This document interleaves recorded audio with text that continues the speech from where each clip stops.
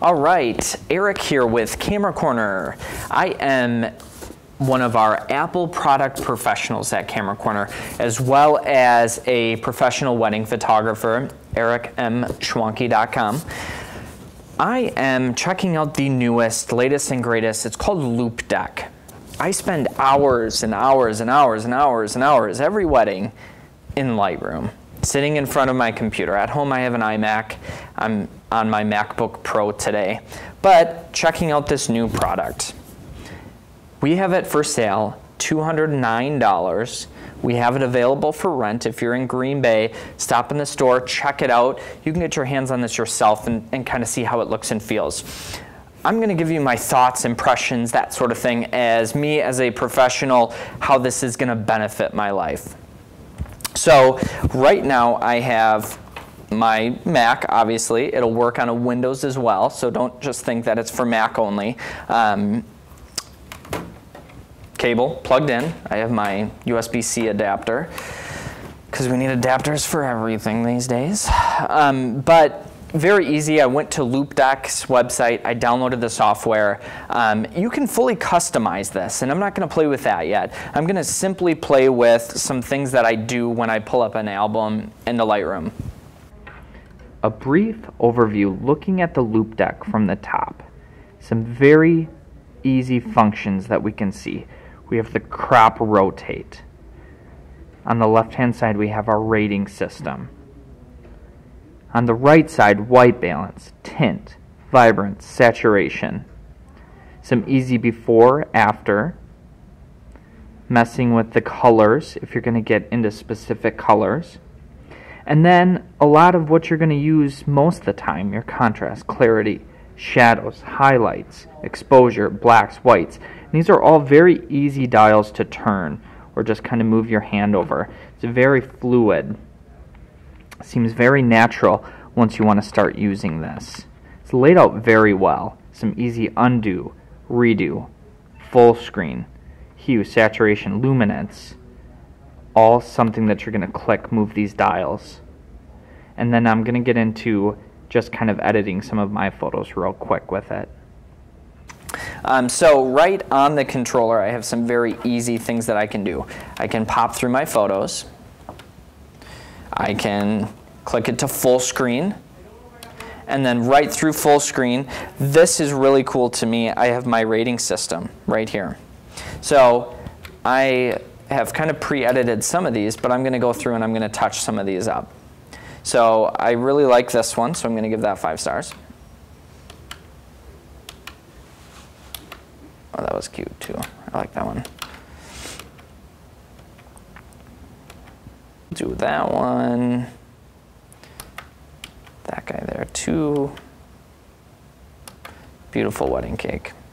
But some things that I'm seeing is, I would say first thought is buttons are just a hair different. This is a little more clicky than what I'm getting out of my Mac. Not a bad thing, because it kind of makes me feel what I'm doing a little bit more, especially going through and rating.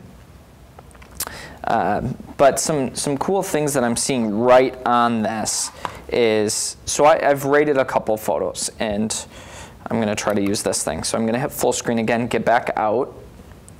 And then I am assuming column is going to be Loupedeck's using star ratings instead of color ratings, so that's turning that on and off. I've not played with this, so I don't 100% know what to expect, what all this stuff is going to be. This is something I use a lot, is my before and after, so that's cool to see it right there. I'm using rotate crop a lot, so that's really cool to just see that right there. How am I getting out of it? Okay, so it just gets itself out of it after I do that. So I leave it for a second and it pops out. Highlights, obviously.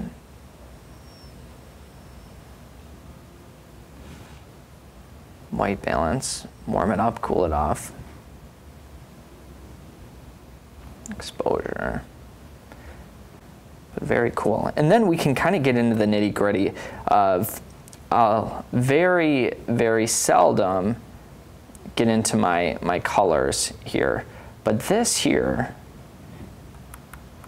I mean, is right on here, my colors, which is pretty incredible.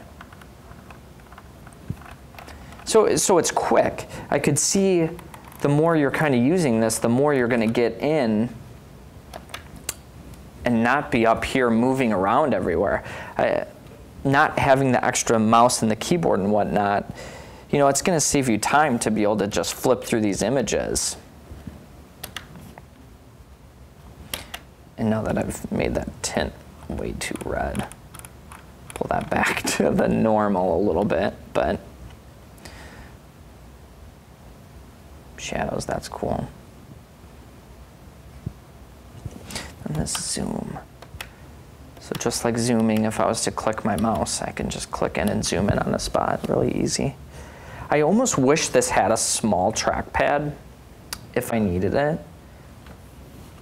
But first impression, I don't see why this just wouldn't speed up my life a lot easier. It has a lot of things I don't use, a lot of things I use. I'm pretty simple when it comes to presets or you know, more cropping and stuff like that, color correcting.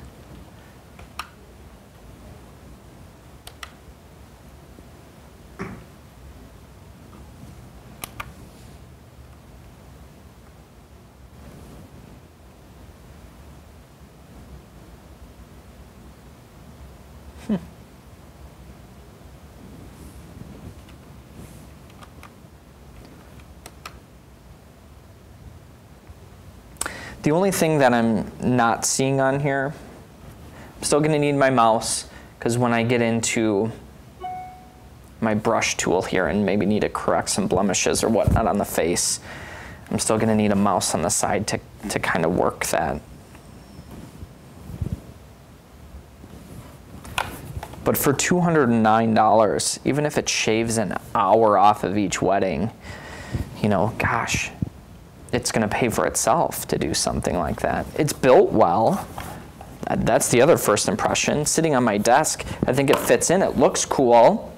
Not that that's everything, but it does. It looks pretty cool. It's not moving anywhere, so it's super solid. And I would assume programming this, yeah, see, I can pull the brush tool up, but then it's hard. You're so into your own ways as a photographer. I have friends that use the Wacom tablets. I myself am a mouse and keyboard in front of my iMac, and we are pretty darn quick in our own processes. But old dogs can learn new tricks, and I think this is something that you're going to want to try out. Come rent it at Camera Corner for the weekend. Hop on Loupedeck's website, purchase it, but we just started carrying this in stock, and I think it's something that's going to change my life the more that I'm going to use it. So first impression, 2 thumbs up. I don't see any downfalls of it right now. Saving time is money, folks, and the more that I can spend time with my kids instead of in front of the computer, that's a win for me. So stop by, come see it. Loupedeck.